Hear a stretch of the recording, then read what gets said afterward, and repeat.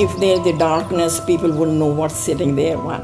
But when you put light on, you can see the things clear. The same thing, this project is being done.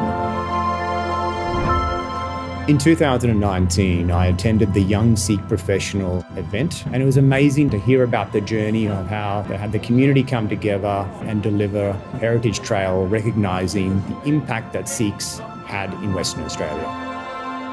That's something that's inspiring, and that has inspired us here in Far North Queensland to follow suit.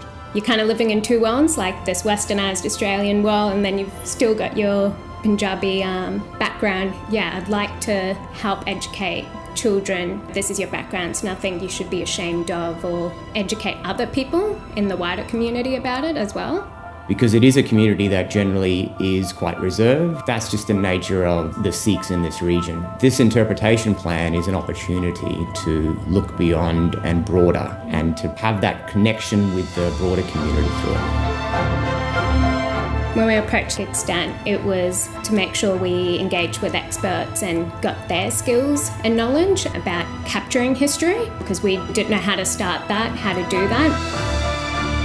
I was thinking about how this project was going to pan out. Jess and I were very keen to see how we go with the challenge of translation. I think identifying what stories are the most important is a really big challenge. What they think is just a really normal, typical story is actually a huge cultural value. This isn't one of those typical communities or projects where you've got a lot of written resources and documents that you could draw information from, and that we were really going to have to rely on the people and their voice to tell their story, maybe for the first time.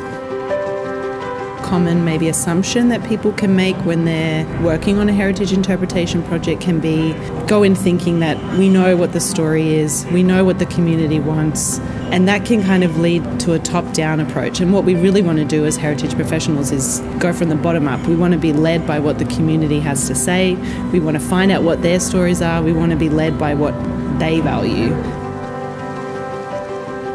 So we worked with a really fantastic team of people across different generations in the Sikh community, and they helped us not only by translating but also acting as moderators when we were having intimate discussions with people who may not have English as their first language. And we also are trying to record in a lot of different formats. And through that combined approach, we're able to overcome those challenges and be able to be here today gathering that history. The end goal of this project is for the Sikh community to receive an interpretation plan or a strategy. So what that looks like is it's a document that they can use as a tool to promote their community's heritage. It's a really long road, but what that means is the next generation and generation after that will all be able to take pride in a project that was just started in this room.